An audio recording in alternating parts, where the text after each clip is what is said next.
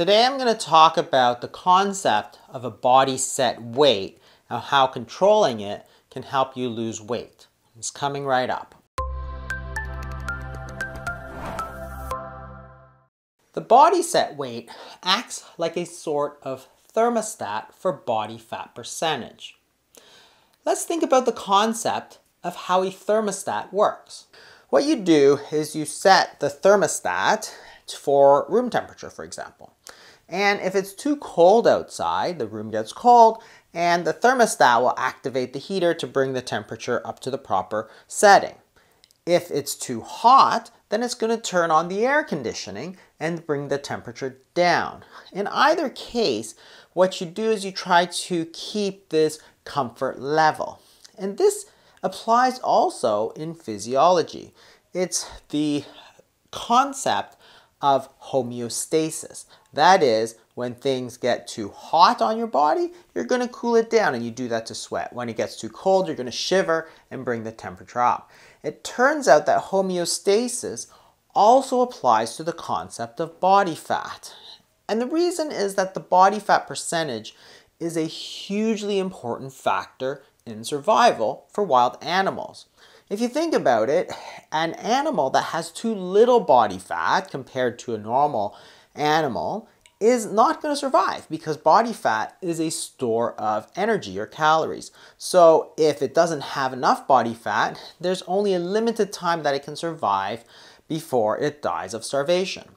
And if it has too much body fat, well, it's going to be slower. So it's going to find it harder to get food, and at the same time, it's going to be more likely to get eaten. So therefore, in the wild, the body fat percentage is a very tightly controlled measure, and this applies to humans as well. If you look at the studies over the last 50 years, we've well known that the body fat is not controlled just by the calories you take in and versus the calories you take out. There's a body fat thermostat, which is sometimes also called the body set weight. This is a study done in the 90s, so almost 30 years ago, which clearly demonstrates this. What they did is they took a group of people experimentally, gave them a shake, and fed them so much that they gained 10% in body weight. Then they looked at how much energy that these people were using in a day. When they gained weight, their bodies increased their caloric expenditure by almost 500 calories a day, which means that they were trying to burn off all of the excess calories that they were taking in.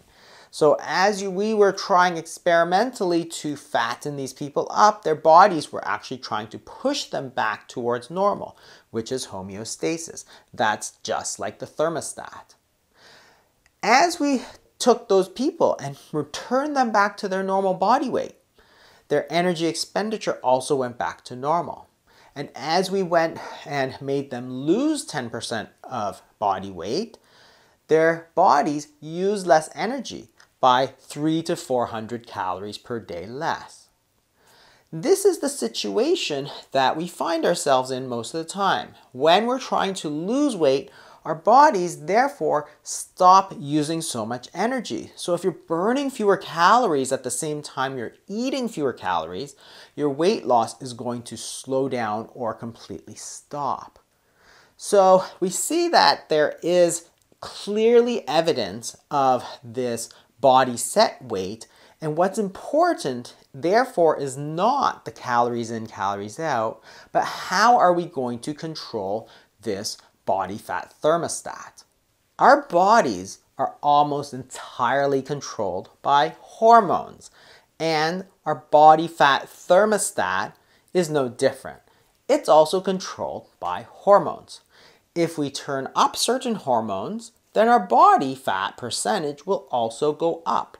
And if we turn it down, it will go down. We see this experimentally all the time. In this DCCT trial, they treated type 1 diabetics with either a lower dose of insulin or a relatively higher dose of insulin to control their blood glucose. When they took more of the insulin, their sugars were better controlled. But what happened to body weight? Well, over the ensuing 9 years, we see that those taking a very high dose of insulin had almost 30% incidence of significant weight gain compared to those taking less insulin. So clearly, those people, as we dialed up their insulin, gained more weight. And it wasn't that trial. Other trials of insulin have shown the same thing. Newer forms of insulin have shown that higher doses tend to cause weight gain. And drugs, such as the sulfonylurea drugs, which stimulate us to make more insulin, are clearly associated with weight gain. When you take a disease such as type 1 diabetes, which is untreated, we see very low levels of insulin.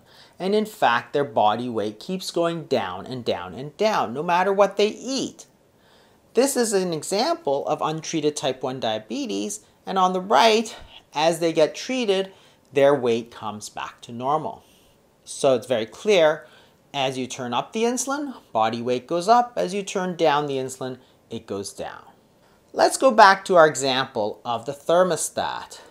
If we have a thermostat which is set at room temperature, and now we want to raise the temperature, we might do something like bring in a little heater to bring more heat in, because we might say, well, the room temperature is simply heat in minus heat out.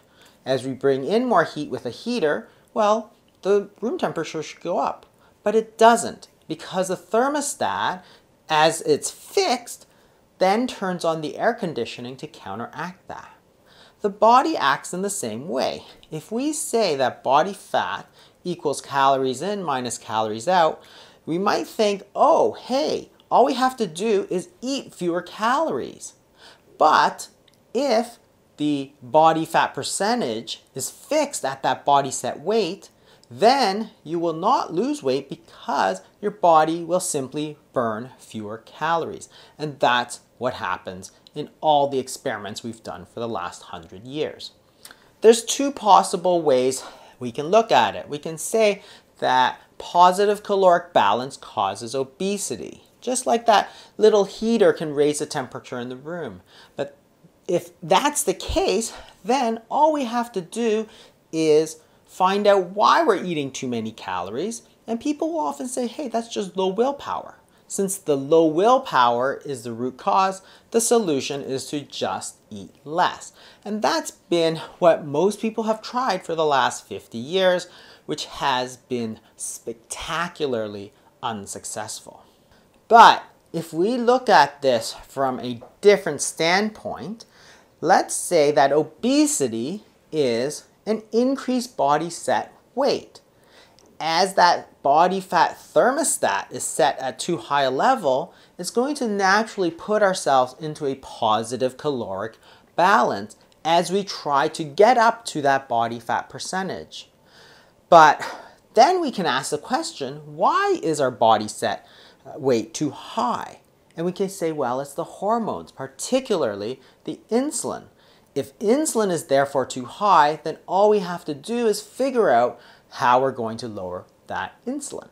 And there's two strategies to do that. You can watch what you eat. Some foods are more fattening than others because some foods stimulate more insulin than others. Therefore, we should focus on those foods that don't stimulate it so much. Eating unprocessed foods, lower in carbohydrates, lots of fiber.